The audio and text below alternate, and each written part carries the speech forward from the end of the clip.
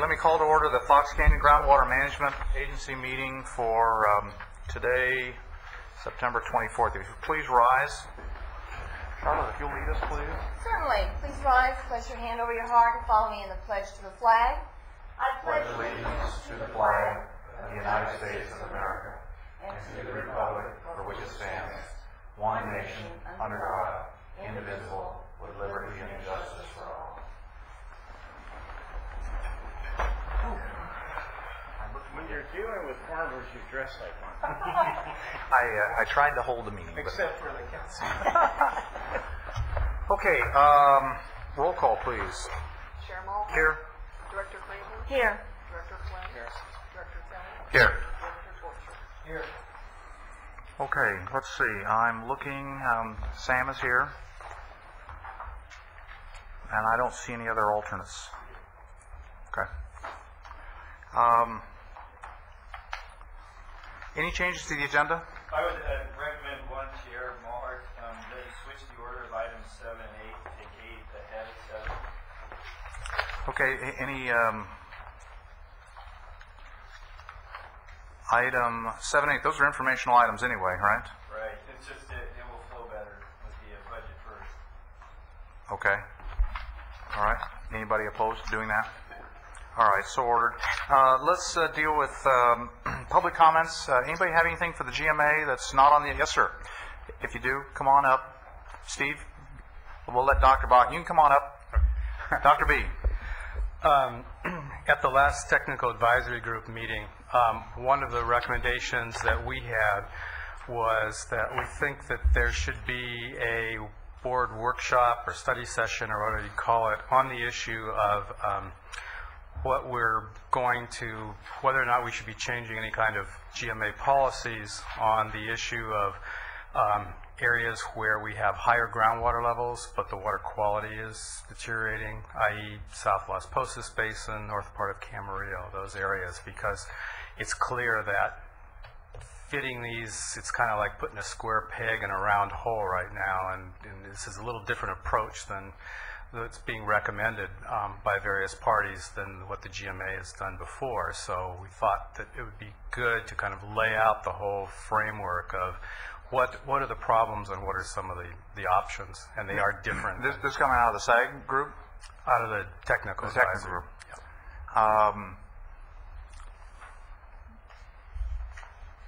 And staff. Do you need this workshop before you proceed with the next TAG group meeting, or is it incidental to it? Probably not. The only thing is that it's probably better to have it sooner rather than later, because there are some projects that are coming along where that would have to be dealt with. Then I would suggest, you're in agreement with that? Yeah, okay. The October meeting would be a good time. Okay. You set up what you need, and then notice it like we've done in the past for other workshops. Make sure you have a good agenda, and set a date, and do whatever you have to do to get the information out there. Okay. Everybody okay with that? Okay. This is a board workshop? It's a workshop that the board can attend because it'll be agendized, but it's a workshop really run by Steve and staff, I assume, right? It's for the board, right? But it's meant for the board. Oh, I'm sorry. Oh, I apologize. Okay. So really what you want is an agenda item on next month's meeting dealing with this issue. Yes, is that the approach you... Yeah. Because we were at the group meeting, we were afraid that it's going to be relatively time consuming, and whether it should be separate. We haven't used board meetings for workshops. We've used board meetings for informational issues after a workshop has kind of synthesized it down. So you decide what you want with Steve. If you want to give us an overview of the problem at the next board meeting, I'm okay with that. If you believe there ought to be a workshop to get more input, then roll it to the next meeting. But don't bring it to, I don't want to do a 2-hour workshop in the middle of a board meeting. We haven't done that in the past, and I don't want to do that now. Okay? All right, let's do that. Yes, sir. Good afternoon. My name's David Norden. I was concerned when a farmer at the July meeting said he lost the use of 40 trees because of lack of water. If you multiply this by other farmers in the state, you have less food, higher prices, and throw in the population explosion. It's a bad combination. The farmers and ranchers are the backbone of this country. Water banking and agriculture should be the first priority. It's tough being a farmer having to deal with environmental issues also. There is technology, though, such as variable rate irrigation and surface drip irrigation. Maybe these soil moisture monitors can help them. I also appreciate the complicated task the FCGMA has in figuring out how to allocate less water to more people. And thank you very much for your town hall style of meetings. Thank you. Okay. Anybody else have any items for the board that are not on the agenda? Okay. Let's see. Board member comments. Anybody have anything? It didn't rain since our dark August meeting. That's all I can tell you. Hopefully we'll get some rain. No.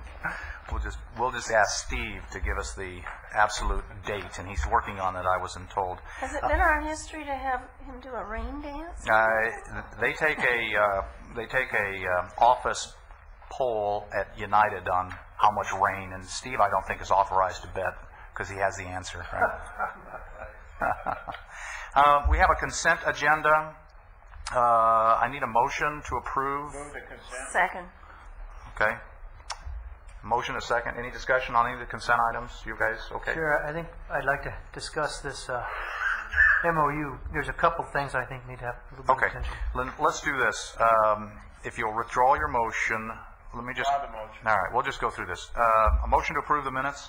So moved. Second. Okay. Any discussion on that? Okay. All in favor? Aye. Okay. Opposed? Hearing none. All right. Item number 2. Dave. On this MOU, the actual document itself, I noticed on page 4 of 7, section 4, where it says invoices, I don't think that wording is accurate. It says that, in essence, it ought to be that the total funding equals GMA's annual funding times 2, since GMA is splitting it with United. Gerhard. I guess I don't read it that way. Could you elaborate a little bit Each more? invoice shall be in an equal amount with the total for each year not to exceed FCGMA's annual funding commitment. Well, that's not true because the budget is GMA's funding commitment plus United's funding commitment, correct? It's 50-50 It's a sharing. 50-50 on the person, the total cost of the person, including benefits. Right. And that would be split half, 50%. For me, it seems like a shortfall in the wording. It doesn't. It seems to me to be saying it's GMA's annual funding commitment. When I think that I'm reading this differently than you are. Can I tell you how I'm reading it? go ahead. With this sentence only, it says each invoice, United is submitting an invoice, but only for the amount that Fox Canyon GMA owes. So the invoice wouldn't show the total cost of the employee and the benefits. It would only show the GMA's portion. So therefore, it should be in an amount with the total for each year not to exceed the GMA's annual funding commitment. That's the way I read it. They wouldn't submit an invoice for their own portion of it. That makes sense. If I'm the only one reading it that way, then I'll withdraw my problem with it. Okay. I think we've talked about this at United, and we've talked about it here. I think it's clear to everybody that we're splitting this cost 50-50, and the GMA's commitment is not to exceed their annual funding that they've agreed to. Now, if the bills come in other than that, then I think that's not what we agreed to, and we'll all know it, right? So I think the wording is okay. You okay with that, Dave? I'm okay with it. Okay. All right. So, Second. motion second. Any other discussion? All in favor? Aye. Opposed? Hearing none, so moved. All right. Let's deal with item number 3.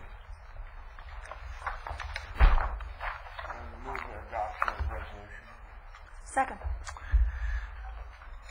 Okay, a motion, a second. Dana's not here because she's up north at a water meeting. We had at the last United meeting, she got honored by a whole bunch of folks from different agencies for her work. And I think it's important that we reflect on somebody who truly brought, I think, to our little water community a sense of cooperation and peacemaking. John, you all remember that we went through a series of litigations, internal water wars. There's water wars up and down the state. We seem to have peace among all the major water agencies. We all understand that we're got to solve these problems together. And I think a lot of that harmony between the cities, the water agencies, the M&I folks, the ag community, has been a result of Dana's ability to defuse the situation, walk in, understand the problem.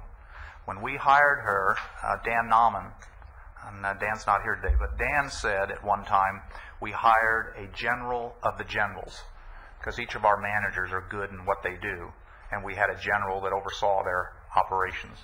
And she, I think, has operated that way in her tenure at United and for this community. So I'm pleased that United honored her. I'm pleased GMA is honoring her. She is truly a gifted manager in the things that she does. The Board of Supervisors honored her yesterday. Yeah. But I hope we can do it here at the board meeting and present the resolution next time. Or? Can we? Her official retirement is at the end of this month, but we can get her to come back to a meeting. We'll offer cookies or something, a trophy or whatever. All right, so we have a motion and a second. Anybody else? Any other comments? I just have one thing to add. I did get a call from Rob Sawyer, who could not attend, and he wanted to express his support for this resolution. Yeah, excellent. All right, let's do it with a roll call, because I think it's that important. Chair Mulhart? Aye. Director Craven? Yes. Director Flynn? Yes. Director Kelly? Yes. Director Borchert? Yes. Okay, very good. All right, let's deal with item number 4.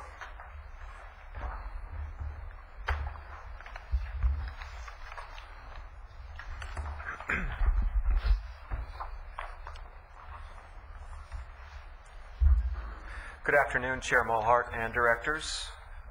I'm going to take a few minutes and present this follow-up from our July 23rd board hearing to you.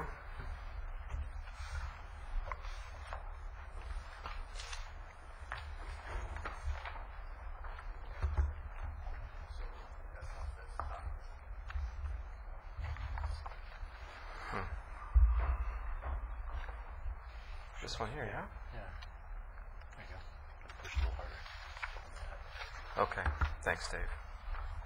So, during the July 23rd board hearing, staff presented an amended resolution to you regarding the meter calibration issue, and our recommended resolution amendment was not adopted, and it spawned some discussion and some modifications. I think one of the main things that the board did not care for was the recommendation that the requirement that the meters owned by the small well owners not be calibrated.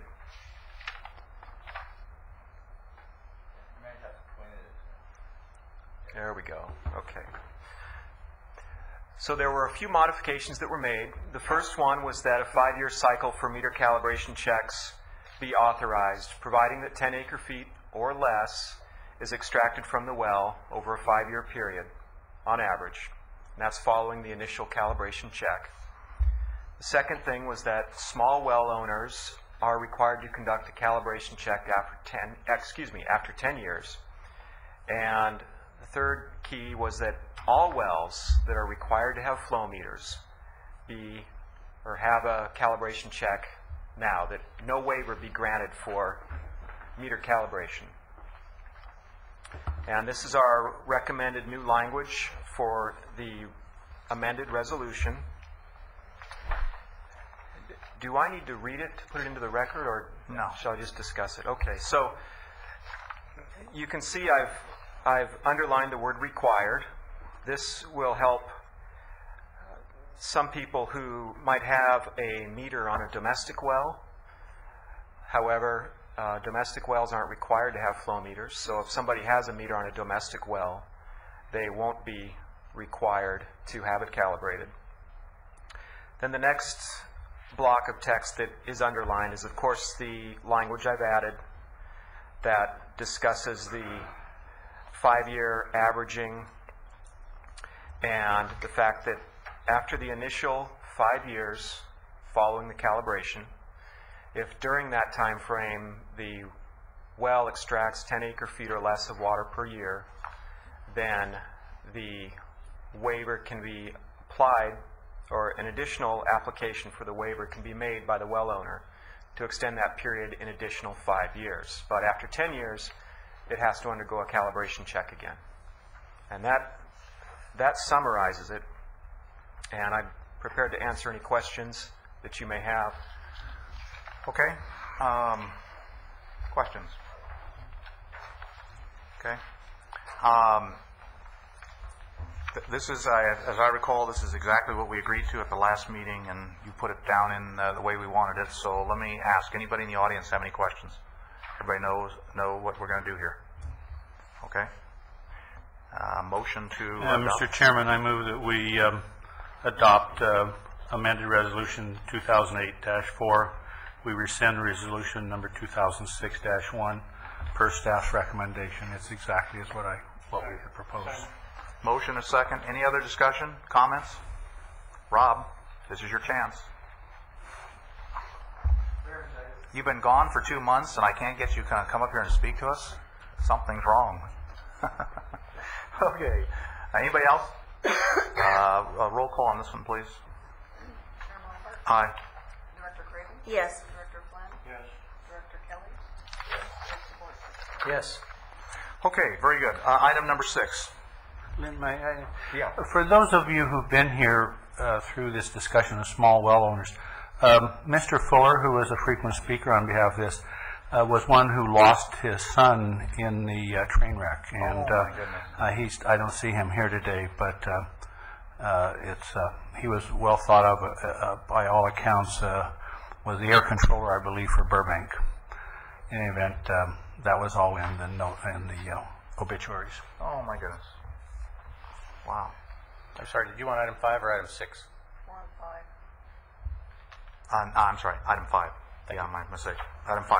Good afternoon, Mr. Chair, members of the board. David Panaro, agency hydrologist. Got an easy one for you here today. Before you should have a ballot for LAFCO alternate director position. This is something we do every once in a while for them. And in the interests of expediency here, I would suggest or propose an open motion as opposed to a closed ballot process. But we do have to have a majority to make this happen. And then I would ask that you approve the resolution that's required by LAFCO, and then we can go ahead and send your vote to them by certified mail as required under their legislation and operating conditions. All right. Just for the information item, United did nominate Bruce Dandy, our board president. Since that nomination, I've been informed by staff that Bruce's schedule is so massive between what he has to do at the city and with us that he's actually would like to withdraw his name. So anyway, I would nominate Gail Pringle I'll from second. Kias. I move for the question. Okay, motion second, and all in favor of Gail Pringle from Kiegas? Aye. Opposed? Hearing none. Okay, there's your answer. Okay. All right, let's deal with item number 6.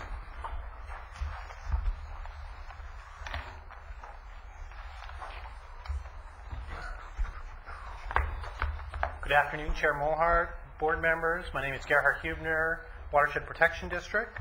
I'll be doing a short introduction for this presentation, and subsequently you'll have howling representatives that will provide more information on this particular item.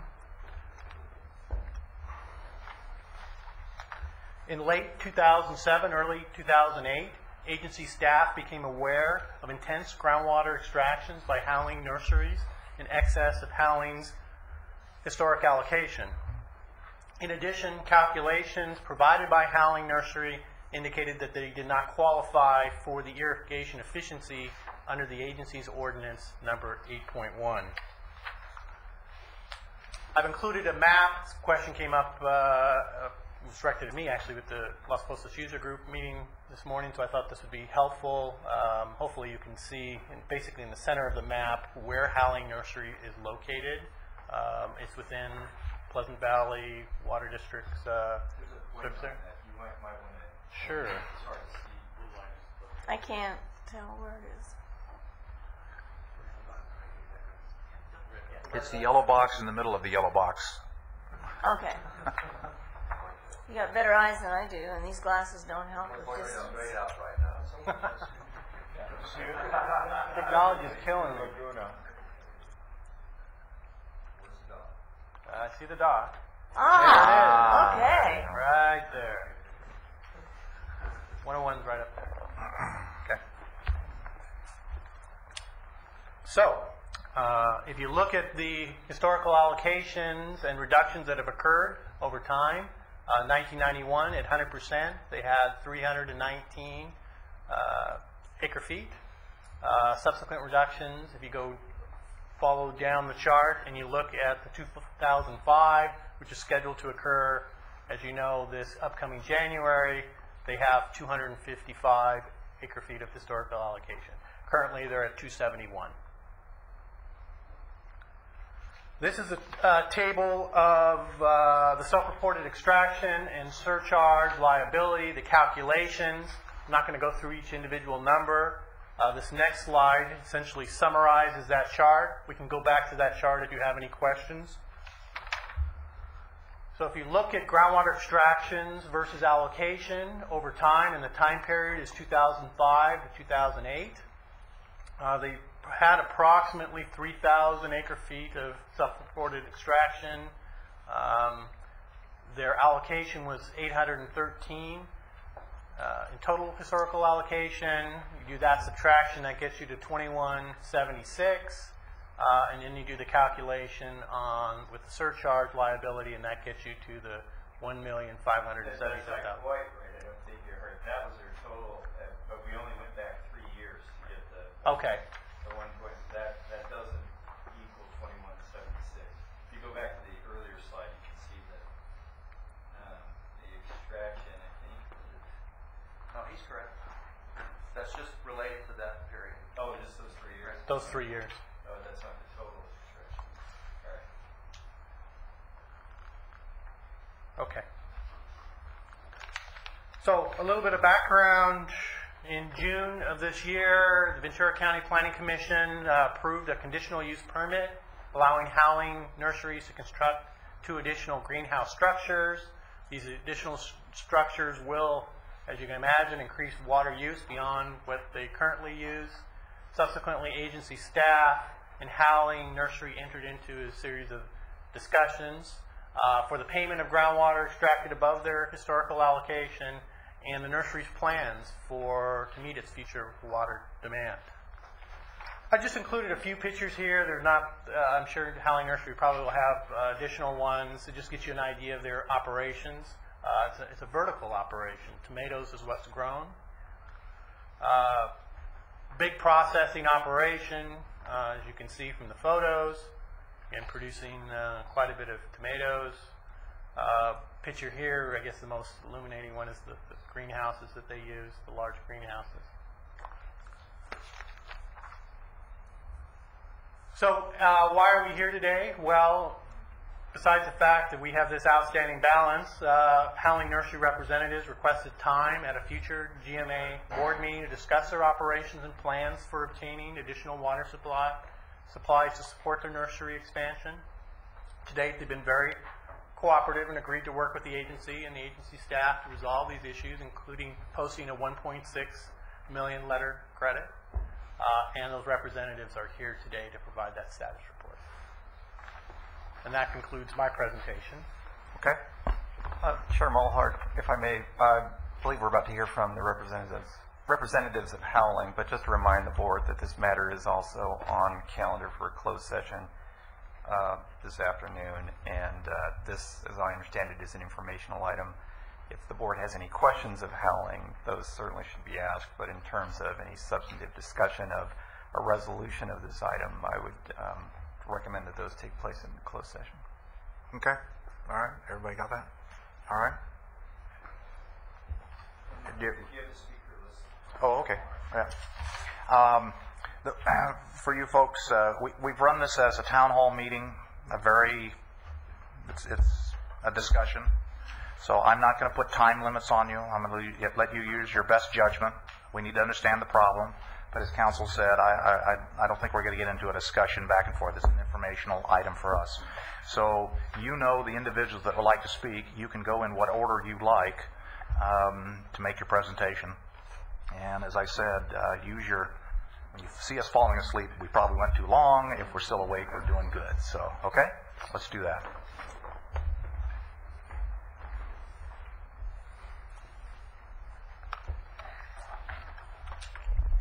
Good afternoon, Chair Mulhart and board members. Nancy Kirsten Schreiner, Nordman, Carmody, Herring, Compton. And today I have the pleasure of representing Howling Nurseries. Howling Nurseries is actually one of the most state-of-the-art and innovative facilities in our county. Howling is one of the largest greenhouse facilities in the county.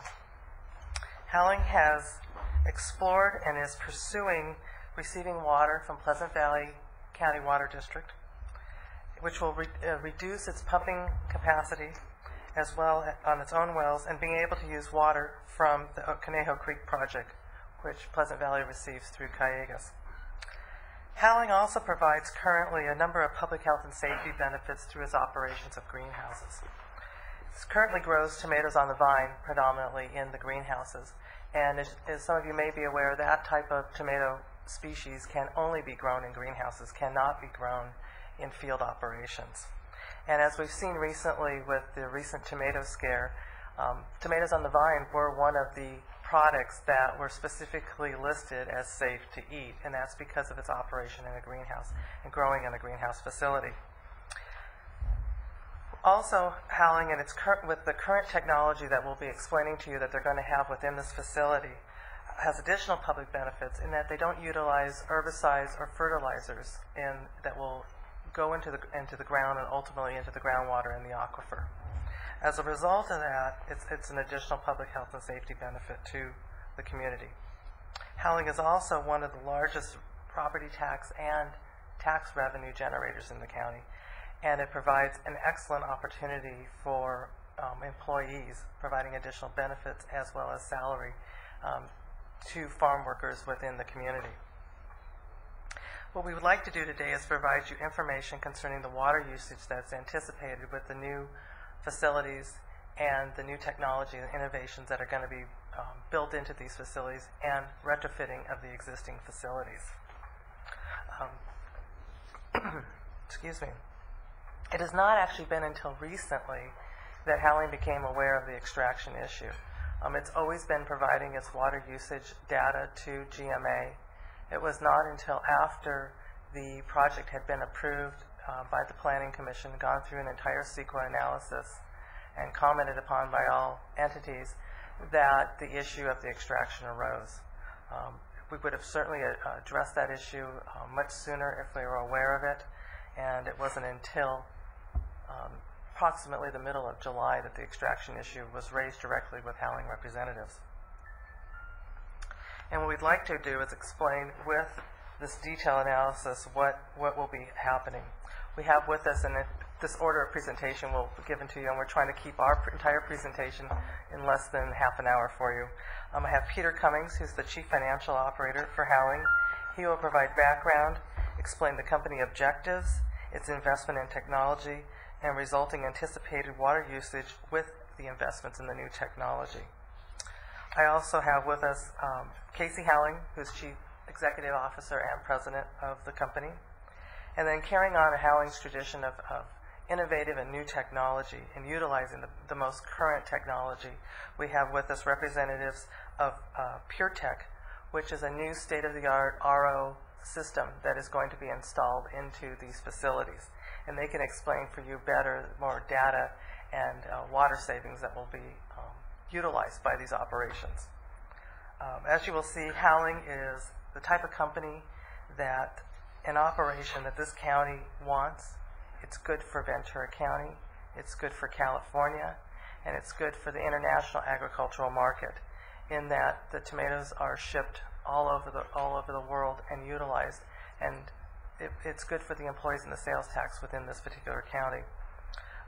Howling would also like to take this opportunity to invite the board, whether you want to do it collectively or if you would like to individually view the facility. I can tell you everyone that has viewed the facility is ultimately amazed at how innovative and technologically this operation actually works. What we request, and I know it has only been agendized as a informational meeting, but we would request the board, based upon Ordinance 8.1, specifically Section 5.6.2, which authorizes the board to grant either an exception on a case-by-case basis or to utilize the most efficient practices of record for this type of agricultural use. This is a unique and different agricultural use than open land farming. The quantity of product, basically tonnage, is significantly more, and we would request that a new efficiency allocation formula be created for this type of horticultural operation. It's my understanding, in speaking with several agronomists and experts in the field, that the current formula for irrigation efficiency used does not really apply to greenhouse facilities. There is not currently evapotranspiration data for greenhouses. There is also, the calculation should also take into consideration the tonnage per acre. Based upon it, a significant amount of water actually goes into the fruit product, and that should be also calculated. Howling is currently willing to be the operation for the tests and conduct the data for this new formula.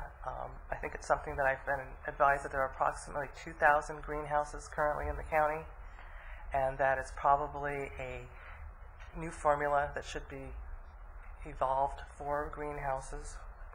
And in addition, Howling would request, if possible, that the funds that is provided by the letter of credit, which were given in good faith, if they could utilize those funds towards the new technology, because I think with this new technology and the formula that would be created, that you would actually find that there's a benefit to the aquifer and not a negative to the aquifer. And I'm available for any questions if you need any additional background of how we got here today. I'll be glad to answer those. So anybody have any questions? Okay, we'll reserve that. Okay, and I'll Mr. Cummings to come up. Okay. Thank you. Thank you.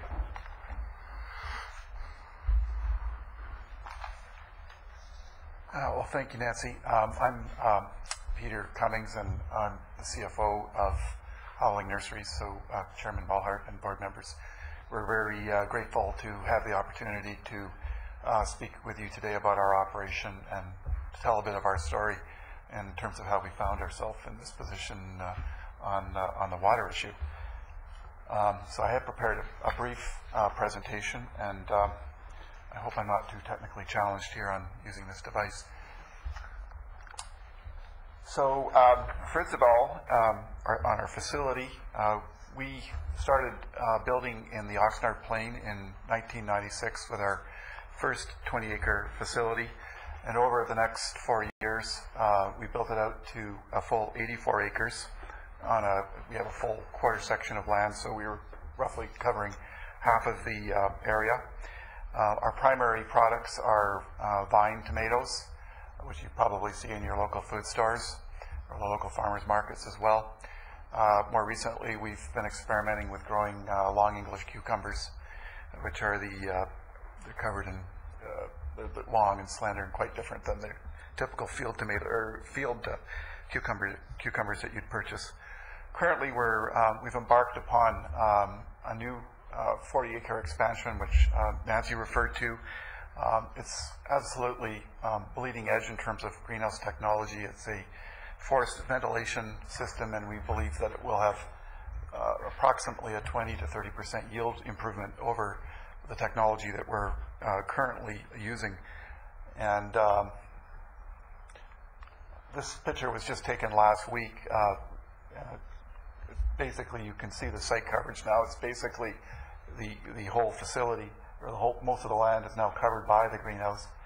The first phase that was built in 96 was that area right over there, and then 97 through 2001 we built these phases out. This phase started in, this is the new area, this started in July 1st, and we now have plants in it, and this phase will be completed in the later part of October.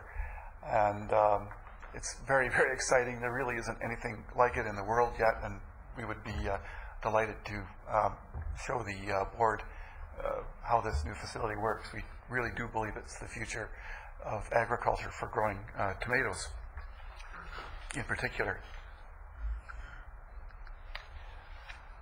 So in terms of our water usage, the statistics were shown, and we have almost no dispute with those at all. We've been drawing our water exclusively from the Fox Canyon GMA aquifers. We have been drawing approximately 1,000 acre feet a year, which is well ahead of the historical allocation. That said, the technology that we purchased in the early 90s when we were building it out was the best available technology at the time. It's reverse osmosis technology that we required. It was required to remove the salinity in the water. And a considerable amount of water was lost through that process of desalination, which actually drove our usage up quite a bit. We have attempted to comply with the requirements of the Groundwater Management Agency.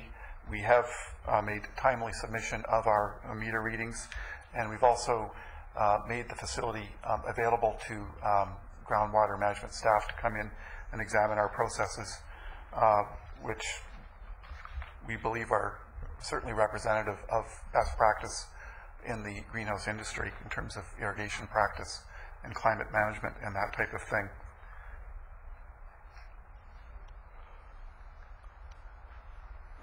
So just turning to our expansion, it's been in the planning stage for roughly 2 years. Ventura County did do an EIR. The water part was, I believe, done in conjunction with the GMA staff. And at the time, this was back in November 06, there was the county indicated that environmental impacts were deemed less than significant, and there was a letter issued on November 16th to that extent. We had Planning Commission approval on June 18th. It was the tail end of the 2-year process. I don't know if I can just ask, can you explain a little bit more detail the water issue with the conditional use permit application? We had to, through the whole process of applying for the continuous use permit modification, the county staff conducted an environmental impact review, and the GMA, is my understanding, and I may call upon Nancy just to clarify this, but the GMA staff was requested to comment whether there were any objections on the project going forward. And there was no objection voiced in mid-November 06. So the first instance of objection really happened near the end of the public commentary process following the Planning Commission approval. So that was the first we'd heard about it, which was, I think, around June 30th. And that was a bit of a crisis that focused us very intently to try and, one, understand the problem, and also really over the last several months we've been trying to come up with alternatives that would address our overdraw in a way that was harmonious with the county and the community at large. I'd have to refer to legal counsel for more specific. I can help with that if you'd like. For a number of years, the GMA has been using the comment on almost every EIR that comes through that suggests that impacts are less than significant from a groundwater perspective because the project proponents will have to deal with the GMA. I don't know why that was done, years ago, but when those come in for review, that's typically the comment you see. That's the comment that they saw, and so they thought that's why the CEQA environmental documents, where there was deemed no significant impact. The second part of that question is why we haven't been dealing with them. It's more difficult to answer, and doing the forensics, the best I can come up with at this point in time was that we thought that they had been operating efficiently, meeting the efficiency criteria in the ordinance. And there were a couple of years, I think, where there were calculations submitted for a couple of years that showed them efficient, and there was assumption that they were operating efficiently, and it came to our attention this year that that was not the case. So that's how it was missed on our end. Okay. All right. Hey, that's what happened from our perspective. Well, that's fine. Okay. So the issue that we're confronted with and that we intend to deal with is the existing water allocation that we have is insufficient for our operations demand. So that's one issue that we've got to deal with. And the second thing that Nancy spoke to was that there is no efficiency standard against which our operation can be held accountable to, I guess, like any other farm operation. And I mean, we're rather unique, so it doesn't particularly surprise us, but that is an issue from our perspective. So I just wanted to articulate what our values and objectives are because I think it's important. First of all, we do want to be fully compliant with all state and county regulations. We have not done overdrawn intentionally or with a desire to abuse the system. So we wanted to make that abundantly clear. And we do want to be viewed as a responsible user of water in Ventura County. And I think another thing we want to do is we want to align ourselves with the future direction of the state at large in that clearly water is a very scarce resource, and we're anticipating that there's going to be more regulation and more restraints imposed upon people and how they businesses such as ours that use water. So we do want to be a good citizen, a good farm citizen in this community. In terms of water usage, just some summary data. We have we've got our existing operation, our projected, and by way of reference, we've tried to get some field data just so that you could compare our productivity in terms of using the water versus a traditional field tomato operation. Right now we have 84 acres. We're producing close to 30,523 tons of tomatoes a year, and our water usage is about 1,000 acre feet a year. So for our productivity, we think is a good measure is roughly 0.0328 acre feet per ton of product. I'm going to talk a little bit about our projected use, but we're going up to 124 acres. Our tons of product output we expect to go up to around 49,000 tons. And with the technology changes that I'll talk about in a moment, we're hopefully going to go down to about 584 acre feet a year, or 0.0119 acre feet per ton, which represents about a 64% reduction on our use. By way of contrast, 1 acre of field production turns out about 50 tons of tomatoes annually. Their water demand is about 1.75 acre feet per year. And they only produce for 6 months, so it's about 0.035 acre feet in a 6-month period. We doubled it to annualize it out. The land is typically used for alternative uses, so we've assumed 0.07 acre feet in a typical tomato field operation.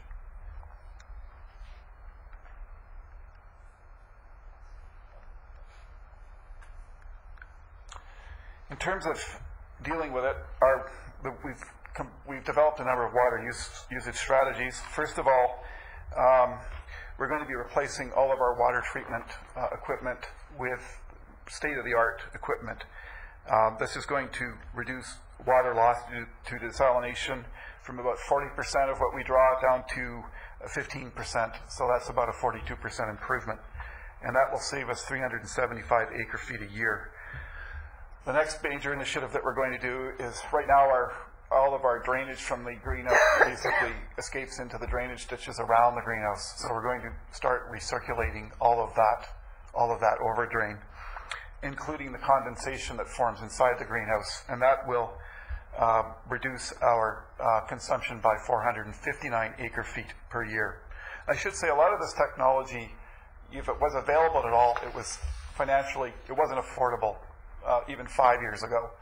So there's been a tremendous improvement in technology, and the reason we can move forward with on it is that it's available, and secondly, it's economic now to do it. The next strategies that we're going to employ is that we're going to recapture rainwater from our greenhouse roofs, and that's assuming about 8 inches per acre foot per year. There's actually 13.1 acres or inches of rainfall in our area, but we've assumed 8 inches. We should capture 82 acre feet. We are hoping that Fox Canyon will increase our allocation to something that's more in accordance with what our actual usage is, but assuming not, we have been having discussions with Pleasant Valley to obtain water through that source as well. So in terms of, just so you can get a better sense of what we're using, right now, our existing facility, if we continue to do what we're doing, we're consuming the 1,000 acre feet that everybody's agreed to. With the expansion, if we continue to use the same technology, we would be using another 500 acre feet per year. So we are going to put in this new technology to clean up the water. That will reduce it by 375 acre feet a year. The rainwater capture that we'll capture off the roofs will reduce it by another 82, and the recirc and drain 459 acre feet reduction. So this is how we get down to the 584 acre feet that we can operate the business on with the expansion and employing this new technology.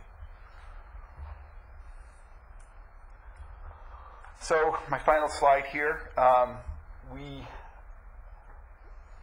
are basically committed to moving forward with this water treatment equipment. It's a cost of roughly $3.1 million, and our goal is to have it in place by March 31. The one thing with respect to the overcharge penalty that we've been assessed, had we known that we were so far out of line, we would have taken action sooner. We apologize for that. It does impose a financial hardship on us. We are having to scramble around to get extra financing to move forward with this water treatment equipment. But we're going to move forward regardless, but we would ask your indulgence in either eliminating or reducing this charge to basically offset some of the costs. And the last thing that we would ask is that a proper water efficiency rating be established for our greenhouses. So that concludes my brief presentation. I could answer any questions, or alternatively, we have a representative of WaterTech here who can explain. He has a very, very brief presentation just explaining some of the technology that we're going to be utilizing hopefully by the end of the first quarter in 2009. Any members have any questions? Anybody in the audience have any questions? Okay. Thank you. Thank you.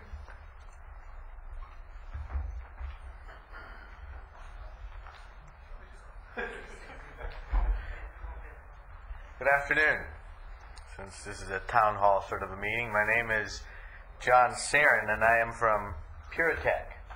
I'm the president, CEO, and we are basically a comprehensive water treatment and service company.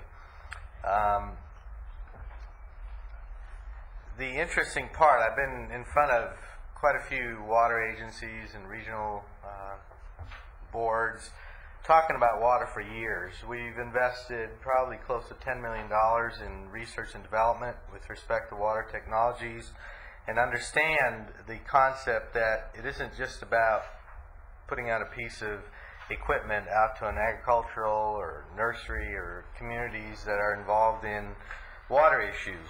We know it's been a problem for years, so we took on an approach over the years of understanding all water technologies and developed into a company that not only does the initial engineering consulting and understanding what the water problems are within a specific agricultural organization, we also move ahead and do the manufacturing, assembly, and integration of these systems, and just as importantly, the service, maintenance, and monitoring so that we can be more diagnostically responsible for systems, even when before they even break down. We're able to see on a computer screen flow is down, or a generator is down, or a membrane is having some issues.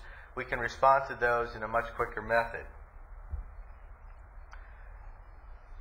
We've been working with Casey and Howling Nurseries for a period of time, and their present objectives to move forward with some probably the best management technology that's available would be they want to reduce their water usage and will reduce their water usage by an average of 400 acre-feet per year. They'll be able to reuse treated water to maximize product efficiency. In the operation of the recycling from their greenhouses, we're going to be working on removal of pathogens because I'm sure any one of you'll know any pathogens in any greenhouse or any sort of an agricultural product will have some detrimental effects to the entire product. And we'll also economize the use of fertilizers and water volume usage. It will be the intention by reducing the use of fertilizers through the recycling method that we're also going to be reducing the carbon emissions. They want to protect themselves, and without a doubt that they will, be a leader in the industry for water conservation practices. The project scope for Howlings, it'll be the conversion to new technology that optimizes the best available management practices in the industry. They'll do this in two different methods. One will be through the nanofiltration system, which is a membrane system, familiar with the use of RO. This will be for the purposes of treatment of the groundwater due to the high salinity. Then the ultrafiltration, another membrane type technology, and ozonation will be for the purposes of treatment of pathogens and recycle from a variety of collection sources. The proposed solution will be a pre-treatment by sand filter and multimedia filters. And I have my Vice President of Engineering here, so if you want to afterwards get into any sort of a technical questioning, whether it's from the board or out to the audience, he is available. Then there will be storage of filtered water, both from the overdrain, and for an overdrain means the water coming out of the greenhouses. There'll be a treatment, I just talked about that. Then there'll be treatment of purchased water by nanofiltration. This is a conceptual layout of what the system will look like with the tanks, and in front of that will be a concrete pad where our systems will go. Just a quick brief overview of the technologies. The ultrafiltration and ozonation technology is a low-pressure membrane technology, which is the Ultra, and a residual disinfection system, which will be the ozone system, that will remove and kill pathogens and microorganisms to desired levels from the water. It's interestingly enough, Casey and Howling Nurseries are taking some gigantic steps to collect water, and where they're going to collect their water is from the greenhouses, from the rainwater, from the wash water, as well as from the dew.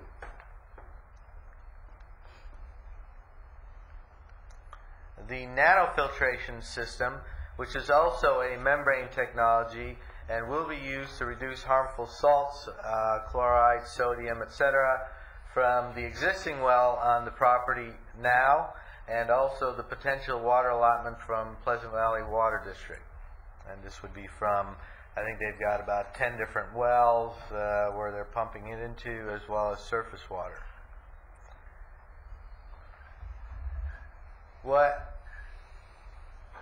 Howling Nursery is going to do with this new technology is really be at the forefront of conservation practices, not only in Ventura, California, but throughout the country, if not the world. They will meet the standards of the Natural Resources Conservation Service Tailwater Recovery Program. We know about that quite well at Piratech because we have a member on the Technical Advisory Board of that organization. And not only do we assist the growers in writing grants to get funding or in a cost-sharing method with NRCS, but we also sit on the board and deal with specs and standards that have to do with tailwater recovery.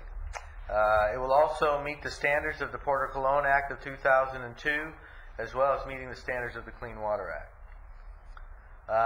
We as a company have been involved in working on environmental issues for a period of about 7 years. In November 2003, received the Environmental Responsibility Award from the organizations mentioned on that slide. As well, we worked with a Premier Colored Nursery in Fallbrook, California. This is a potted plant grower, and they, through our tailwater recovery system, won the Environmental Awareness Award from the NRCS in August of 2004. If you have any questions, here to answer. I have one question. Yes, ma'am. If this company were to participate in the Callegas Camrosa recycled water project, would that water still have to be treated? Could you give me that question again, please? Okay. Maybe it's a representative of the company then that should be asked this. But one potential source of water is one you mentioned, and that's Pleasant Valley from well water. Another potential source of water is a Callegas Camrosa recycled water program. If they were to participate in that program, would that water have to be, if you're not familiar with it, then it wouldn't be appropriate to answer the question. Well, I don't know about the recycle program, but you know, if the water is clean enough for the product, there would be no reason to treat it. It's all about what the product can take. No, I understand all that. I was just wondering if you were familiar with that source. And okay, thank you. Okay.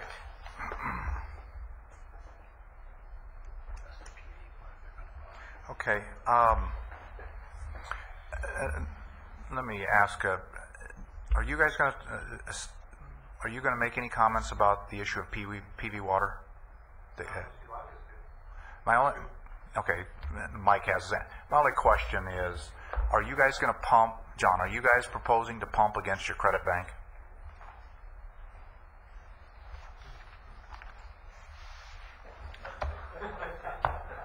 John Matthews, Pleasant Valley County Water District. We would provide the water to them from pumped water as well as surface water received through the Callegas Camrosa tap program. So, would your usage require that you have to dip into your credit bank to meet that? It would obviously depend on the year, depend on the rainfall and whatnot. Because if we have a program designed to dip into the credit bank, we're not solving this problem. We're just shifting pumping patterns. Well, as most of you are aware, Pleasant Valley is a supplemental water provider, so we would not be guaranteeing a specific amount of water to Howling Nurseries. We've met with them and cooperated with them. They've been very cooperative with us. We're exploring options to do it, but Director Kelly, I would agree, we would not want to be put in a position where we'd be using credits to meet these water needs. Yeah, obviously they need to find a new source of water. I encourage them to chat with PV. PV has been a great steward of what we're doing in this agency, and the biggest problem area, as you well know, is right under your doorstep. So I'd have real concerns if all we're doing is shifting pumping patterns. Right. Because that's a shell game. And again, we haven't gotten down to the actual numbers and whatnot, but I guess my response is kind of a nebulous one. It's one, again, that it's a supplemental water supply. We have limitations per acre on the amount of water people can use. The Howling is within our district, and providing them supplemental water would be one of our mission statements. Okay. But I appreciate the concern, and we would watch that. As long as you're aware of what our concern would be. Yep. Okay, thanks, John. Just ask a Yeah. question, maybe. John. well, not of John, Okay. but of Jeff maybe. Thanks. Or anyone, on the intersection of the 82 acre feet that was mentioned, identified as a water source. Do you see any issues there with that? I don't know what rainfall they used. I think we're showing that over the period of 1993 to 2007, about 16 inches of rain per year in that area. And I think so. I assume that when I talked with Casey, we were thinking 10 to 12 might be. Overall in Cayuse watershed, we see 10 to 12, but closer to the coast, it gets a little higher. So, do you know what you guys use? We cut it in half to be conservative these days. So that sounds like that'd be doable. Okay. All right, any other questions? My question is, you don't see any issues there other than that it's doable? There's no issues there as far as intercepting the water? Yeah, you have to get to fish and game, or that's where you're going. That's outside my area. General comments? Well, hold on a second, Steve. Mr. Howling, did you want to speak? Why don't we do that? Let's not get off track here. Let them finish their presentation, so we'll do that. All right. First of all, I just want to say thank you to the chair and Could board you state member. your name so, Yeah, it has to go so on the the rest record. of us know? Yeah. Casey Howling from President and CEO of Howling Nurseries. I'll reiterate and start again. Thank you for allowing us to have this presentation here, to the chair and to the board members and to everyone here who's listening. I'm not going to go over much of what we're already doing. I think that was clarified well enough in the presentations before me. But what I would like to say is, as part of this community, we've been here since '96. We are a Canadian company, and we take that very seriously. Be operating down here and having the privilege to be here. It's a great area. It's a great county. I would say all in all, we've been treated very well here in spite of the hurdles that we have had to go through to get our building permits through and the processes through this whole thing. But having said that, we not only are we proud to be here, but we're also proud of our facility, which is truly one of the world top leading facilities in the world. This new expansion that we're building, it's built under our own patent. It's pressurized greenhouse technology that we've developed ourselves, and it's being watched from every corner of the world. So this whole water technology thing that you've seen in these presentations before fits into what our goals are, as being responsible in community members and responsible to not only the U.S. but also to the rest of us in the world. We are also, besides this water technology improvements on reducing our water to a point where we're actually utilizing over 100% of the water, including rainwater and everything else. So there is virtually zero waste compared to from what we're doing right now. The only waste that we will have is some of the water that comes off the nanofiltration to remove the salts. And the reason that's so important to remove those salts is because once you implement a recirculation system, tomato plants don't use salt. So your levels will build up to toxic levels. So that's why we have to do it. And it's a big expense. It's over $3 million for us for ability to store rainwater and all the other recirculation water besides all the filtration and the maintenance to operate these things. So it's not a small feat. But besides this, we're also doing we're putting in 1 mega solar generating capacities to generate our own electricity. We're doing some solar thermal technology that we're putting in. So we're very, very excited about this, and I think the community should be too. So we will be having an open house once this thing is all completed to basically do a tour to a number of people that really want to see this. But I would also want to reiterate that any of you are welcome in the interim. If you would like to have a tour of the facility, I think that would be very helpful. So having said that, thanks once again, and I appreciate you dealing with this issue. Thank you. Thank you. First of all, before you leave, Mr. Howling, anybody have any questions? Okay, thank you. Let me, thank you. Okay, is there any, Nancy, or is there any other summation or anything that you folks are done? It's up to you before I go to the audience. Okay. Steve, you want to speak?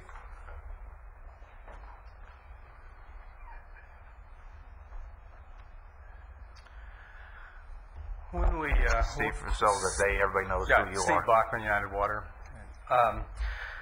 When we did the management plan, the potential for increased water use per acre was mentioned in there, but it wasn't highlighted.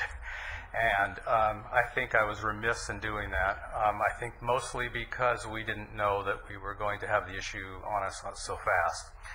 And it's a tricky issue because in one hand, we obviously want to have agriculture competitive, and to have agricultural competitive, some of these kinds of processes are obviously the way that agriculture is going to have to go.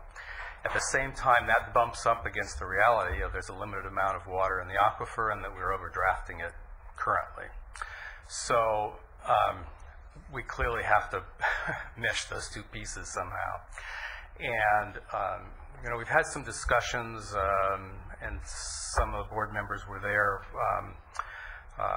with a professor from Cal Poly who said that the irrigation efficiency calculations would be very difficult in greenhouses. You'd have to almost have a separate calculation for each one with its own weather station. I think this goes beyond that, though. I don't think that with this kind of water use we can sustain it by counting on aquifer water. I think the water for these operations are going to have to be shared between the aquifer and imported and recycled sources. So you just happen to have this one, sitting right now, and it's always tough to be the first one out of the chute on this one. But I think that this is really a broad policy issue that the GMA is going to have to deal with, because I think this one's going to be right on us really fast, and it's going to be a problem. I think we're going to have some kind of resolution on this, whether or not and I don't think efficiency, the way we're using it, the way we could use it, is going to solve this problem. I think we're going to have to look at some other way of either having a cap on efficiency or something based, when you go over a certain amount, based on historical allocation. There's going to have to be some other way to look at this, because no matter what our great feelings are about this, the aquifer has a limitation, and we know what that limitation is. Okay. Thanks, Steve. Anybody else? Sam?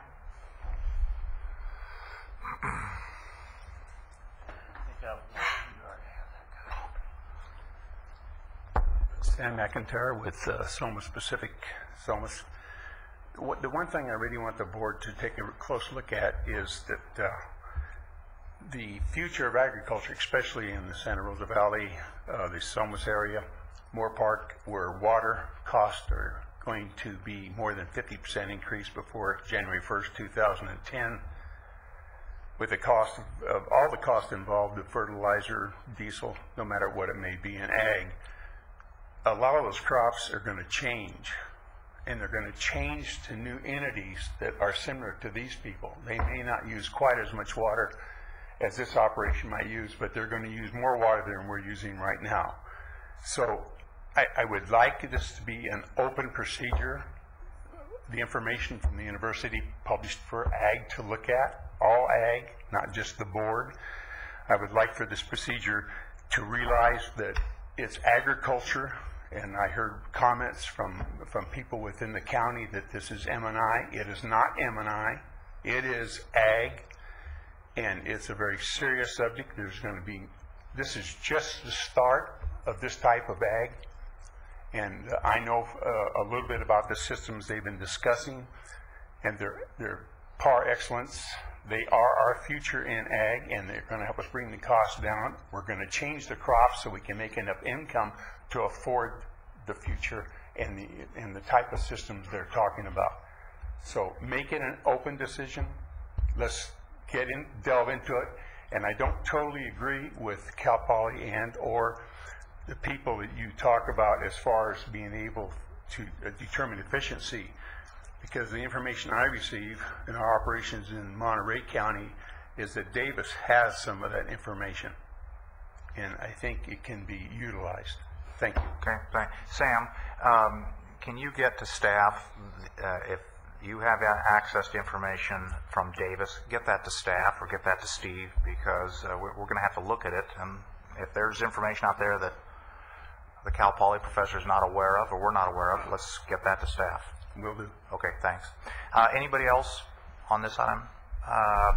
Let me go to the right side. I knew it. I knew we'd be able to do this. What happened to laryngitis? What happened to laryngitis? Magically cured. Rob, you have to speak. You never can get away without speaking. Even in a dark calendar, I knew you were here. Rob Saperstein for City of Oxnard. It's just it the is what it is. You know, I have to make a purpose for myself. There you go. So, and this is sort of a smattering of issues from maybe from the M&I side and some specifically for City of Oxnard. Start with a positive and then some of the things that concern us. I think we ought to, as a group, do everything we can to encourage some of the forward thinking these folks have in trying to be proactive, and when faced with a problem, be as innovative and technology driven and as creative as they've been in trying to make their project fit within our mold. It's pretty challenging at best. So this is not like the problem we faced a couple years ago where we had recalcitrants and really worried about litigation. We have what appears to be very cooperative folks that want to solve a problem, and that's the kind of conduct we ought to encourage generically. And there are some tremendous potential opportunities, I think, and here's where City of Oxnard has a more of a long-term solution in a couple different ways that I would offer to these folks to participate. I think rather not just the Canal Creek project, but recycle water directly from the GRAPE program solves the problem, solves the concern that Dr. Bachman raised that this takes them off the aquifer system entirely. The challenge is the first phase of the GRAPE program isn't intended to get all the way to PV initially. It would take some initial pretty substantial investment to get it to where these folks are located. So a longer term opportunity, perhaps it can come sooner rather than later if we can divert some money rather than penalties into capital infrastructure to get recycled water into the heart of PV where it's desperately needed. And so as a way, by way of invitation, AWA has started a recycled water committee. Joe Matthews is on it. We have some of the local farm bureau representatives, and we're desperately seeking folks that from the agricultural community that have some interest in innovative uses of reclaimed and recycled water to populate that committee. So I'd invite whomever it is from these folks, if they have the time and energy, to contact either Kelly Pistone or Tony Emirates in the audience from City of Oxnard to see if there's some synergy there. Because it is a longer-term potential way to get them off the basin. The worry is exactly what Dr. Bachman mentioned. They're pumping from exactly the place we do not want overpumping to occur, and so that's the challenge. And they're, even at best, with the full efficiency in place, they're overusing by double their historical allocation, and there's just kind of no getting around that, and that's a concern. As they sit right now, the 5% cutbacks that this board imposed on M&I folks generically have now just evaporated. The benefit from the imposition of those cutbacks goes away by virtue of that overwater use by one entity. Call it 1,500 acre feet or thereabouts. It's one entity that neutralizes all of the benefits obtained by the 5% cutbacks. That's a problem. One of the issues that I haven't heard addressed, and maybe it's a non-issue, I don't know where that brine waste is going that's coming from the RO treatment of this water. Maybe minor in the scheme of things. They may be in the confined portion of the basin where it's just flowing into Cayugas Creek and out to the ocean, but I haven't heard any discussion of where that ends up with respect to impacts on water quality. Generically, though, I think there's a real opportunity from the behavior in which these folks are bringing to the agency. I just would hate to see the board make a short-term decision on penalizing them when they're doing what appears to be everything they can to work with the agency to come up with a workable solution. Okay, thanks. Yes, sir.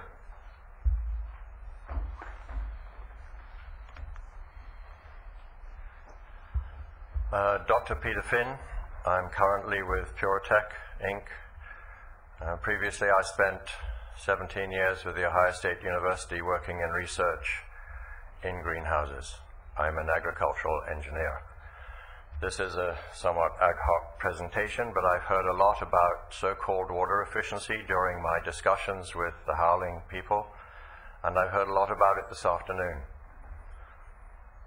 We just heard that Howlings is using double the amount of water that they should be using, but they're producing at least 10 and probably 20 times the tonnage of product that would be produced in a field. If Ventura County decided that they would produce tonnage of crop, they could use a fraction of the water they produce now, but they'd have to build a lot of greenhouses all over the current fields, because the greenhouse production capability is far in excess of that of field crops. It's not only in excess from a tonnage perspective, it's in excess from a quality perspective. Most of the tomatoes I see growing out there in the field are going to go into your ketchup. Every tomato he grows goes onto your table. This is huge when it comes to the monetary side of things from the point of view of money coming into Ventura County. I would urge you as a committee that when you look at the business of efficiency of water use, look at the efficiency of water use as it applies to the amount of product that you produce. The current equations that I see are, we will judge you on the basis of an ET equation. We will judge you on the basis of an allocation. You can allocate me 1 acre-foot on my acre. If I use half of that to grow nothing, I've done really well. If I use 2 acre-feet to grow a ton of crop, I've done really badly, under the way in which you measure it right now. This has to be taken into account. From the point of view of efficiency in greenhouses, I personally have worked with that. I have spreadsheets that work with that. We know how much water we're going to use in the greenhouse, provided we know the greenhouse environmental conditions. That is, where is the greenhouse situated, what kind of covering it has, what kind of temperatures and humidities are maintained by the control system. We can tell you very accurately how much water the crop is going to use in that house. If you wish to use that kind of research that came out of Ohio State, I'm happy to help. Okay, very good. All right, thank you. Anybody else? Can I follow up on a couple of questions? Yes, ma'am.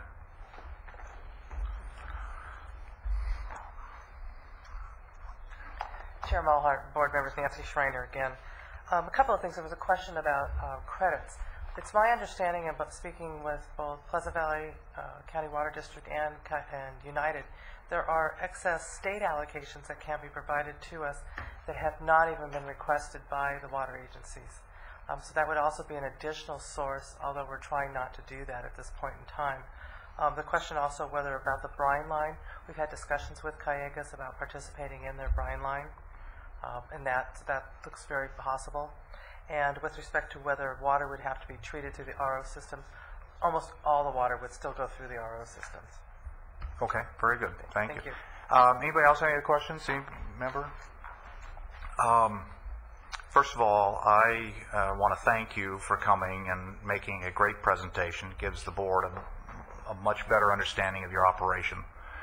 Per council, obviously we can't get into do this, do that. But I think that it would be helpful to you to understand some historical perspective of why we exist. We exist because we were ordered by the state to bring this aquifer into safe yield. For over 75 years, we have been harvesting water off of the Santa Clara River and trying to recharge the aquifer with earthen ditches. My grandfather was part of that contingency that started harvesting water on the Santa Clara River, which is really not a river from your world. It's a floodplain. We misnamed it, and it's cost us a lot of money because we misnamed it. People go, ooh, a river. So we've gone from an earthen ditch, part of Rose Road was known as Ditch Road when I grew up as a kid, to now it's pipelines and a whole series of structure that we have created over the years. The process that's in place today is designed to make sure that we recharge the aquifer so we have sustainable agriculture and a sustainable community over time, because the truth of the matter is we're in a semi-arid area and water is one of our limiting factors. If we were up in Maine, water is not our problem, snow is the problem, and then you don't have your sun and heat for your greenhouse. So you chose an area that has a water problem. We were mandated by the state to solve this water problem. If we do not solve this water problem, the state will solve it for us and we'll pay the bill.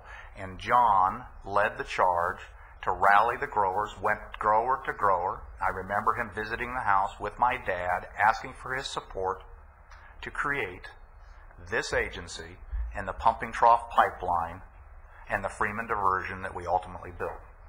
That process has allowed us, over our history, to recharge the aquifer in the tune of about 3.5 million acre-feet of water that did not exist but for our local activities, and about 1.5 million to 2 million of that acre-feet in the last 10 years since we've put the system in place. This agency's responsibility is to create a level playing field so that the cities and the ag and M&I and the CB base and all the folks that want to make Ventura County their home can live in some kind of harmony.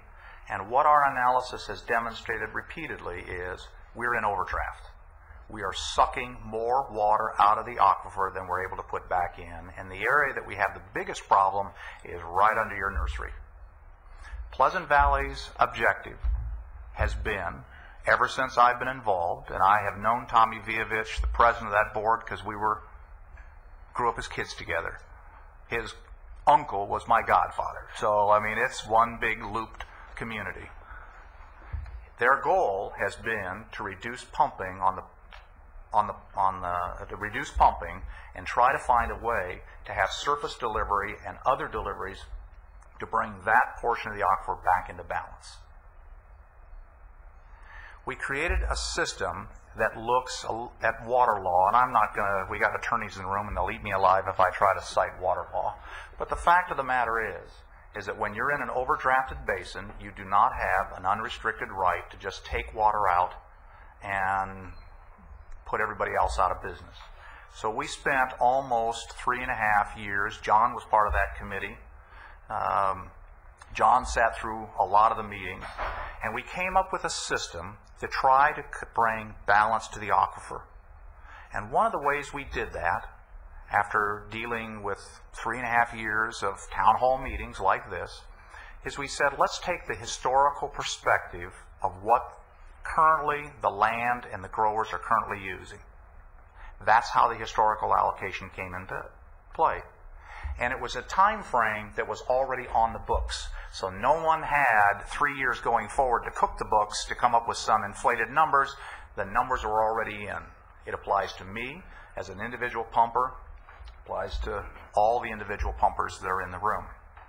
So then we looked at the issue of how do we balance the city's usage of water with ag's usage of water to give the ag community the opportunity to have crop rotations and cropping patterns, because one of the issues that came out of that was the need to have sustainable agriculture in Ventura County. The public has voted for that. We want that as part of our heritage in this county. How do we keep farms in operation when water was the key to it? One of the ways we did it is we created a system of efficiency and credits. It was totally our creation. And it works. But it doesn't work for nurseries. And we understand that. Now we have a problem. We have had before this board the cities. The cities have come to us and said, we've got golf courses, we've got parks, we've got center dividers up and down the streets. And we need to keep those grasses nice and green because it's good for the community. We want efficiency for those golf courses and those parks and those medium strips. The cities elected not to do that. I recall in the discussion, the city of Ventura, Shelley Jones was the public works director, and the issue was, if you have a wealthy city, Beverly Hills, and a poor city, the wealthy city gets to continue to feed their lawns, and the poor city can't do that. So the wealthy city gets better and better because it's a nicer place to live, and a poor city can't even afford to water their parks. So the issue of efficiency does not apply to M&I. So the question is, what do we do with cities as they grow? How do a city solve the problem? And the consensus and the agreement, after negotiating up and down the flagpole, and we came up with every possible combination. Let's just give everybody a blanket 2 acre feet. Let's give them totally what they want. It doesn't work in the aquifer. What's the solution? The cities have the financial power to replace the water they need when they grow. There is a limit to what they can take out of the aquifer. It's the same limit that I as a grower have. And if they want to grow the city, they have to find new water sources. Kiegas, treated water. That's one of the reasons the city of Oxnard is willing to spend, in terms of 68, I'm guessing the numbers, Tony would have the numbers, probably $100 million before they're done to take and treat their water rather than running it out and replacing the pipeline that goes out to the Pacific Ocean. So what you have is that the M&I folks have said, if we want to expand our operation, if we want to build tall buildings, because tall buildings bring in bigger businesses and they are good for employment and good for the tax base, but they need more water because they sit on an acre of land, and we at the GMA only gave them 2 acre foot allocation per acre, but a 35-story building needs more than 2 acre feet. You have to solve that, Mr. City, by finding a new source of water. We've had that discussion. We've had golf courses come before us. Satakoy Country Club has been before this board at least 20 times because their numbers are going down and they don't have that source of water. And they've made the same kind of adjustments that you folks are making. So what you have is you have a system in place that was put in place to try to balance the legal requirements of rights to water, to give adjustment to the ag community to adjust for usage over time because of cropping patterns, restrictions on the cities that they cannot turn to the aquifer to solve their growth problems. They have to go someplace else because they have the financial clout to do it. And we have a military base that pays nothing for the water they take because they get a federal government dispensation. And we supply their water, essentially. And they pay nothing to recharge it. And we have a system in play that has a finite limit to how much we can collect from a flood river, not a real river, a flood river, and put back into the aquifer. So if you take your nursery operation, and I think Sam is right and you're right, it is a change in the cropping pattern, and we're going to have to make some adjustments. We're going to have to think through this. And I'm willing to think through this. The board is willing to think through this. But this is not going to be an easy discussion because of the level of the problem. The problem is, if you take your theory and you extend it all the way out, and we take all the open ground out, and we turn it into all kinds of nurseries, with the kind of numbers that you're proposing, at the end of the process, we have not brought the aquifer into safe balance. And we're in violation of our agreement with the state of California. And no matter what we all say, there is a bigger dog in the fight than this little board. And I do not want to take on the state of California because I will lose. I don't have the time and energy in my years left on this planet. It's easier to bring the aquifer into safe balance. Steve Bachman has looked at this aquifer over the years. The analysis that we just finished and the water management plan we just finished shows that we've gone from a usage of about 160,000 acre feet a year down to 120, and even at 120, it's not sustainable. It's not sustainable. We have to get down to 100,000 acre feet to make it sustainable. That's the reality of the reservoir that's below your feet. So I appreciate all the technology you bring. It's fantastic. I love state-of-the-art stuff. But at the end, if you're taking more out of the savings account than you're putting into the savings account, you're going broke. And the aquifer is going broke. How do we solve that problem? I don't have before you today an answer to it other than tell you it is a complex issue. And I don't think the intent of the board is to reach out and slap somebody on the head and say, now you go figure it out. Our board has operated for the 24 years that John's been on the board since he started it, and the 22 years that I've been on the board, I think that's the right number. Our process has been to try to solve the problem. But in solving the problem, it creates unintended consequences. And some of the unintended consequences could very easily be that we upset the balance on how we adjust allocations for everybody else.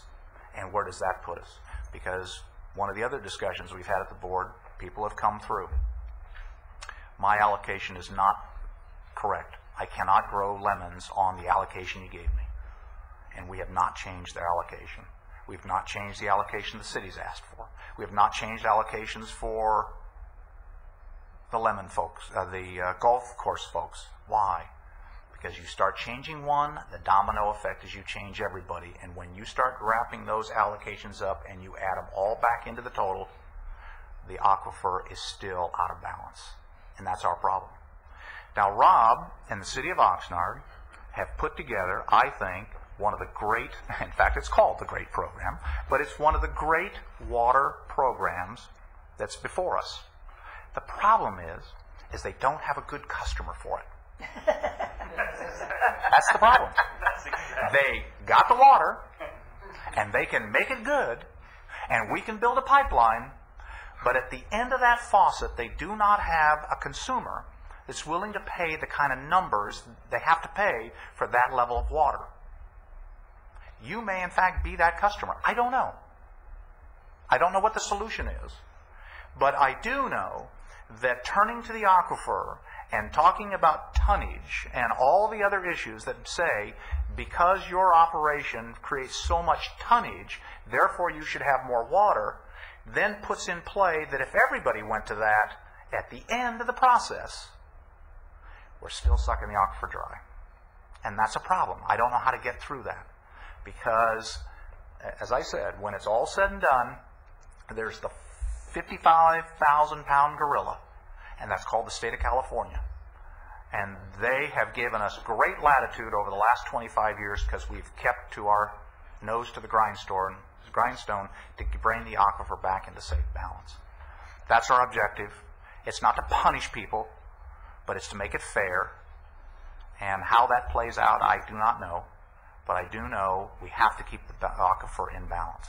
And that's going to be our challenge. And I appreciate the presentation you made because it gives us an understanding of the level of operation you have. And I applaud you for all the work you've done. And we're going to have to solve this problem. How it plays out, I don't know. Okay? Thank you. Anybody else have anything on this issue? Okay? Let's go to the next item, which is item 7. 8. Out of order. Oh, okay, you want to flip it. Yeah, do it. Item 8. Thank you, Mr. Chair and members of the board. For the record, Girard Kapusik Watershed Protection District and GMA staff. I'm pleased today to give you a brief presentation on the fiscal 07-08 year-end budget. And I would like to start the presentation this afternoon by suggesting to you that due to your board's prescient, fiscally conservative leadership, unlike the Federal Reserve banking system or the stock markets, the budget of the GMA is both balanced without debt, adequate capital reserves, and your constituents had just been the beneficiaries of a credit refund. No investments in derivatives? Pardon? No investments in derivatives? No investments in derivatives whatsoever. Did we invest in Lehman Brothers? Just come Not clean. one. AIG, do we have any money in AIG? Not one red cent. And by Thank the way, you, sir. John, on the Daily Show, Jon Stewart pointed out an interesting thing the other night. Why didn't AIG buy insurance? Great question, isn't it? In any event, you've had. I don't want to bore you with all the details. How long is your report going to take? Is it? Pardon me? How long do you think your report will take? It can take about 5-7 minutes, something like that. I'm going to focus on the slides. In particular, slides number 2, 6, 8, and 11, because they provide you with the year-end information in summary, and they provide it with respect to a historical context. So I'm going to move through the others rather quickly. The bottom line of this slide is at the end of the year, after all revenue and financing sources are accounted for and all actual expenditures, which were less than projected, the agency has approximately just under 1.1 million fund balance, which is about $250,000 or 29% more than what we originally projected. There are two significant reasons for that, which we'll get into, but they're essentially more pumping and a double up of the surcharge payment on the Thornhill Miller just because of the scheduling for 2 years, and I'll get to that in more detail. This is perhaps the most significant chart in the presentation because it places in context a variety of information that both drives fiscal performance and deals with the relationship of rainfall and pumping, and it gets to the underlying question that the chairman so eloquently identified, which is how are we doing in terms of pumping against the new basin yield target. In essence, what this chart looks at is, let me see if I can find that. Oh, there we go. It provides information about rainfall, which are the blue bars. It provides information about the actual pumping, which is the red line, as the data points on an annual basis. It specifies the range between what was viewed as the old basin yield target of 120,000 acre-feet and the new basin yield target, and essentially allows one to look at two critical trends. First is, as expected, when there's high rain, there's usually less pumpage. Not rocket science. And as the executive officers indicated over these years, the average, the mean of the rainfall in the agency area has been about 16 inches. You can see 2007 was less than 1/3 of that average. And not surprisingly, pumping in 2007 spiked up. Pumping in 2007, as identified in the data sheets that were attached, was the fourth highest pumping in the 17 years of managed extraction in the agency's history. And as you can see, the trend line of pumping falls within this range of the old and the new safe yield, but not one data point, with the exception of 2001, in which we got close, dropped below the new basin yield. Oops. Essentially puts this into perspective. The significance of this is that during the managed extraction period, as mentioned earlier, extractions have been just under 120,000. In the last 5 years, they've been at that number, 127,000. Over the long-term history of the agency, periods of managed and not managed, it's been about 131,000. And of course, 2007's information is there to place it in context. And of course, we do have the two annual periods, semi-annual periods, which reflect seasonality. As you can see, pump charge it was virtually right on the target that we provided to you in the budget, just a little bit over 555,000. The double-up point about the Thornhill Miller, essentially we established the annual payment requirement for June of the year, and in this first year there was actually two double payments, or not double, but double-up payments of 2 years. So that's why the surcharge is inflated. 160 of that 174 is reflective of those two annual years. Essentially, this is what we earned. Average balance on the quarter, just a little over 700,000 and just under 5% on the county pool. This puts the status of the revenue performance in the year just closed against our targets and our 3-year average, just primarily for comparative purposes. Top 5 operating expenses begins with PWAC, which is essentially the labor cost. and then down through there, and all are less than target with the exception of the integrated regional water management contribution that your board authorized. This provides a chart of the PWAC history, just a couple of data points that will help understand it. The county views 1,800 productive hours of a given FTE as a single full-time equivalent. On that average last year, we were just a little over 2 FTEs. You can see how that number related to the past, and you can see the costs were just under $110 blended cost per hour. Approximately 32,000 of this are CSD fiscal charges, and the rest are labor costs. But that's where we are in terms of PWAC. You authorized a single transfer from contingency.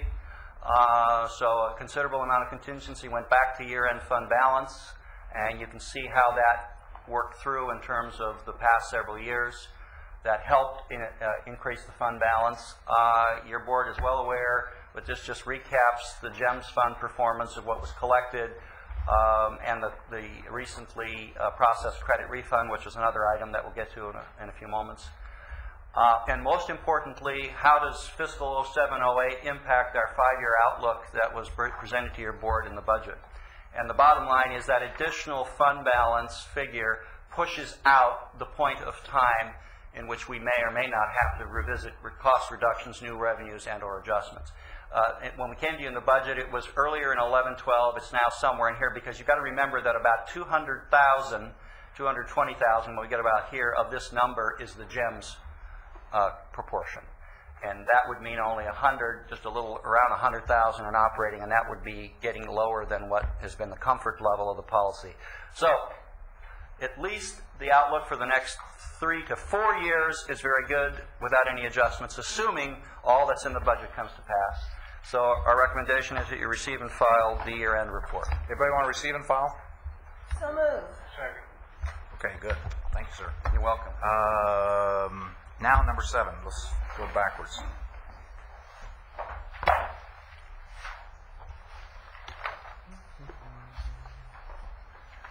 Good afternoon again. Gerhard Hubner. I'll be presenting this item. This is an informational item. As you recall, when you adopted, we looked at the work plan back in March of this year, and we provided you with a draft fiscal work plan. That work plan contained 2 sections. Section 1, which was the agency core work task, and Section 2, which had the potential additional work tasks. At your April meeting, we revised this draft work plan with estimates of hours and costs and potential funding sources. At your May meeting, we provided this list, the priority list of the 10 additional work hours for inclusion in the final work plan, which the board approved as part of its final action back with the final fiscal year budget. I've got to go there. I support this. Okay. All right.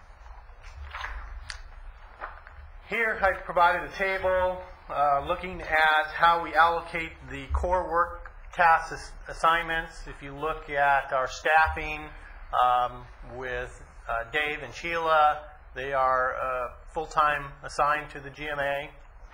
With the other staff, Jeff, myself, Rick, Gerard, Cammie, and others providing the rest. So we looked looking at the Section 2 work tasks and how can we accomplish that. We looked at a variety of options, including is the possibility of hiring through the county process a full-time person. We also looked at partnering with the technical services with United through an MOU. As you know, you adopted that as an earlier item today. We've looked at contract for consultant services, for example, the irrigation efficiency audit, database upgrades, internal realignment of existing WPD staff resources, matching their technical skills with our work plan tasks and needs, and or potential student assistant hire. What we're proposing in this action, and I don't have to go through the first bullet, is enter into that MOU with United. You've done that. Thank you. The technical staff position will lead and assist in a number of these tasks. Now, if you look at the attachment, You'll see the attachment with your board package. They're aligned with that. The numbers that you see here, as I've listed, tasks 5, 7, 9, 11, and 12. For the most part, that technical staff person will be assisting with a lot of the technical evaluation and analysis in the Los Pozos Basin. Some of our credit issue analysis, that person could provide us with assistance. Some of the sub-basin management issues, plan development, technical evaluation of our groundwater management plan strategies, and technical evaluation and assistance at the SAG-TAG level. This, of course, would free up existing staff resources for other Section 1 and Section 2 work plan tasks. We also have a vacant management assistant 2 position. This was previously held by the deputy clerk. In the early part of 2008, that person left. We could recruit and hire a person. I would recruit with somebody in mind that had data entry and data processing skills to assist with Sheila. That would free her up for some higher level data queries and reports. This would also free up some of Dave's time to allow more focused work on the meter calibration program. As you know, we've hired a new groundwater manager. Essentially, we had a swapping. Mr. Labor left. Dave took Chris's position, and that left us with a vacancy. So we haven't actually added a position, but we replaced a position. So realigning some of the duties that our groundwater manager does, more so with Fox Canyon work plan tasks versus WPD or county unincorporated groundwater program tasks. I've mentioned explore utilizing contract services for database improvements that will allow us to be more efficient, and some discussion of study audit of our irrigation efficiency program. So if you see some of these numbers, if you look at the $150,000 that your board approved, you subtract $60,000, which is approximately 50% of what the technical staff position will cost us with United. That leaves $90,000. And if you look at the previous slide, there's $15,000 there, $40,000, and $35,000, and that gives you the bulk of your $150,000, approximately. So in conclusion, this is a proposed allocation plan, informational item, allow agency staff, we believe, to make substantial progress on many of our fiscal year 2008-2009 work plan tasks. The attachment, as I mentioned, has been revised to include an additional column where you can see where the lead staff person would be assigned. In all cases, senior level agency staff would be reviewing that work or overseeing that work to completion, and as circumstances arise, of course, or as work plan tasks are completed, we might do some staff realignment or staff reassignments, as the case may be. That concludes my presentation. Okay. Happy to answer your questions. Yes, ma'am. I'll start there. I was on the board for a few years, and I was off the board for a few years, and I've been back on for a few years, and I completely lose track of time. But I know that a couple years ago we voted to hire the county, or to retain the county as our staff. And I just have to say that after listening to the budget presentations and reading the budget presentation and the whatever they are versus actuals, and having the work plan developed as we've developed it this year, and this presentation on staffing, I think that this agency is now operating like a special district. I think it's operating with structure and accountability, and I'm really proud to be associated with it. And I think that we've gone a long way in the last few years, and the difference in what we once were and what we are now is just like night and day. So that's my comment. Very good. I'll jump to the other side. Dave, I saw a big question mark on your nose, so I'm going to let you... I don't have anything to say. Whoa! Not fair. This is your issue. You and Mike, this is your issue. Man, oh man, oh man. Okay, let me stop there. I'm moving along. Jeez. I was hoping to get out of here at 2 o'clock, but we obviously didn't make that, so... You got a closed session. Yeah, I got a closed session too. What specifically do you want us to do, if other than just receive it? You don't want I can't give you any direction.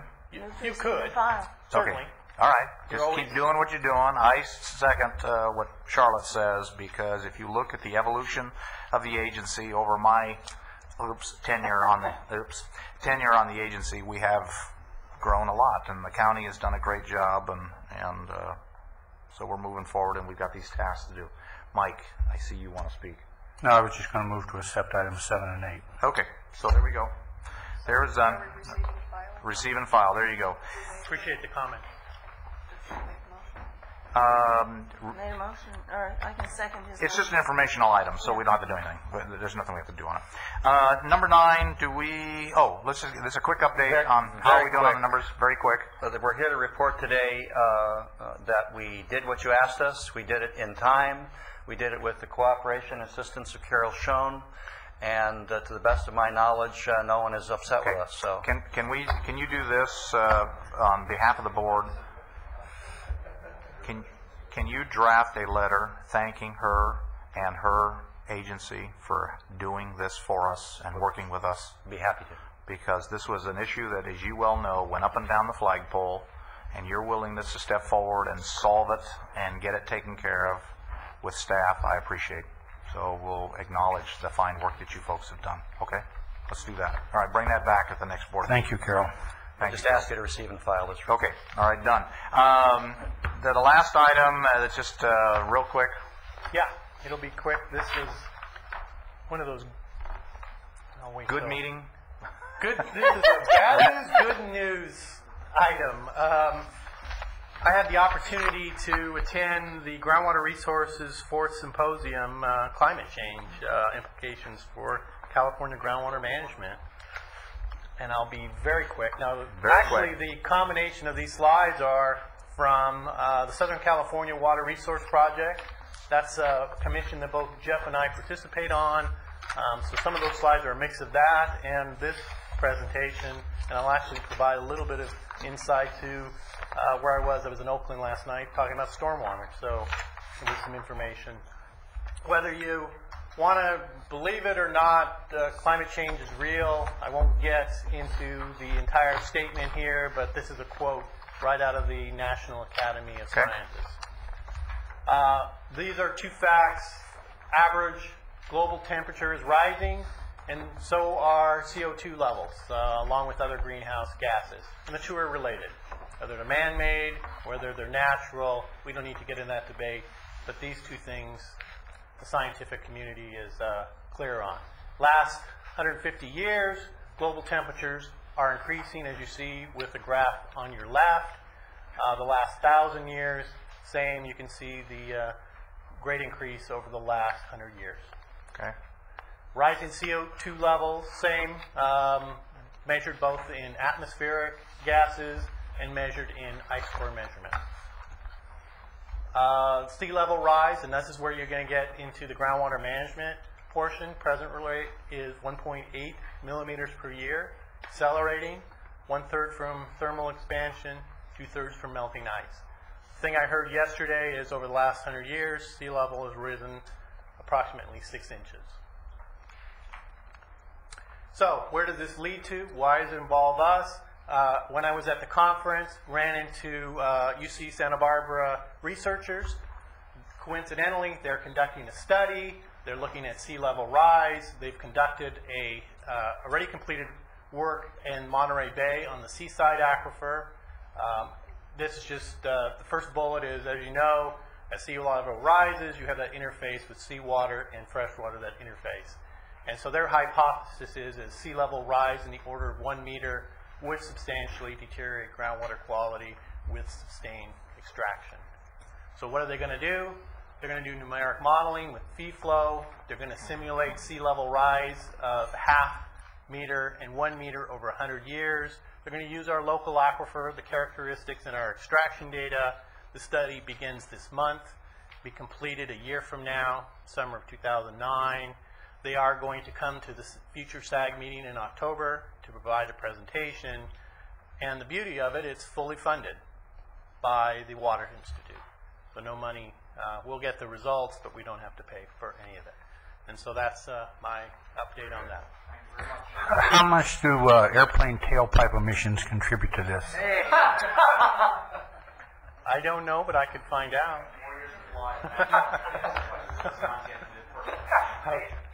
We got Rob up here, so that's the problem solved. Anybody else have anything else? I do have one small comment.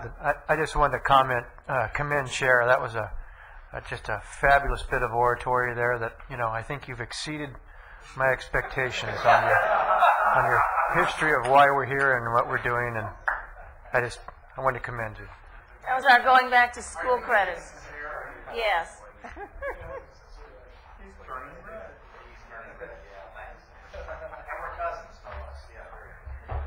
Anybody else have anything? Jeff? Al? Closed session. Can you make any announcements? Yes, the board will be adjourning into closed session to discuss one potential case under Government Code Section 54956.9 Subdivision C, and I do anticipate an announcement being made following closed session. Okay, very good. Thank you. Thank you.